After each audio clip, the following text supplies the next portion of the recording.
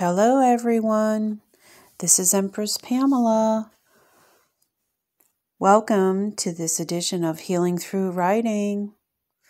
Today we're doing prompts 386 through 388. This is take 2, by the way. I was just talking and looked down and saw that I wasn't recording, so it happens to the best of us. Yes. Okay, I'm going to read each prompt twice, and then I'm going to share with you my response just for shits and giggles. And this is part of my healing journey. So we're in this together, guys. All right. Prompt number 386. Describe your perfect room with a view. Did you ever see that movie? I did. It was really good. Describe your perfect room with a view. Prompt number 386. My perfect room with a view will always have a body of water. It is the scene I visualize in my mind of my bedroom in my dream beach house. I open the French doors of my bedroom and walk onto the expansive deck, large enough for two chaise lounge chairs, a bistro table with 2 stools, and a hot tub. Tropical palm trees are swaying as the sounds, sights, and scents of the ocean immerse my entire being. Prompt number 387.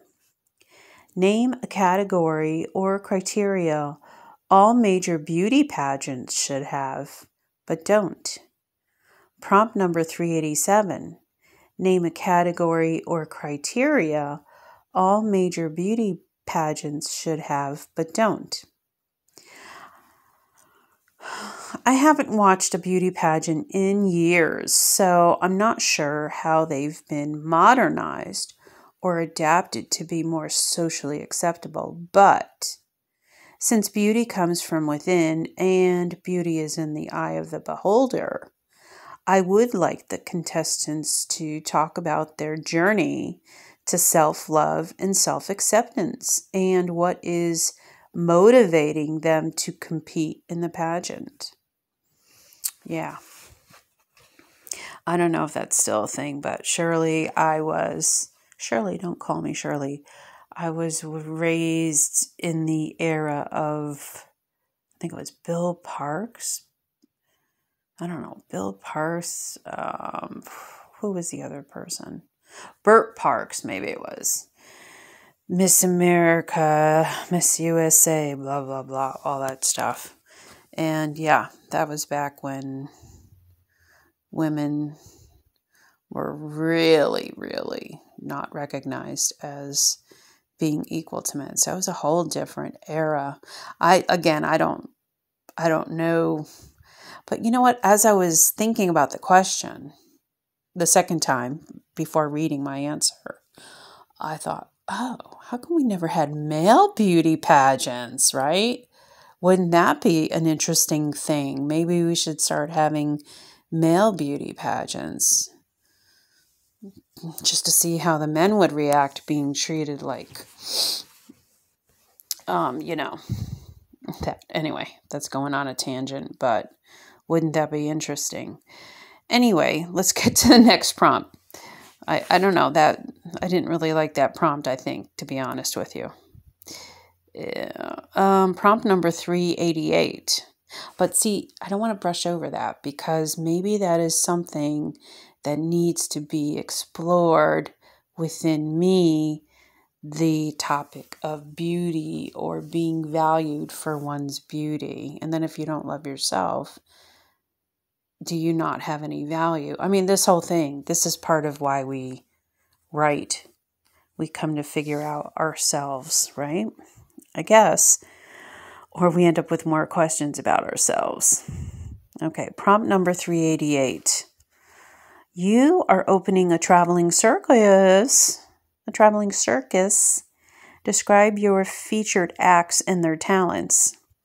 Prompt number 388. I don't know why I feel like the term politically incorrect just came to mind, but let's go with it, okay? Prompt number 388. You are opening a traveling circus. Describe your featured acts and their talents. Okay, I'm going to talk after here's my response. My traveling circus would inspire each audience with their physical and acrobatic contortions, grace of movement, and cast of characters. I would include approachable domestic pets, spiritual gurus and yogis, and even mediums and tarot readers. My traveling circus would focus on healing body, mind, and soul. Okay. Yeah, I feel like, well, other than the room with the view, but the last two prompts were like politically incorrect or have evolved in that way. And as I was thinking about the circus prompt, excuse me, I was thinking about all those animals over the years that have been basically treated like objects, like the women have in the beauty pageants. Wow. And how it's just not cool to treat animals a certain way, let's just say. I don't know. This is kind of weird. It's like controversial. So I'm going on a tangent, but this is me. And if we take a higher look at this, these are an examination of core beliefs, of programming, of things that we've experienced in our lives.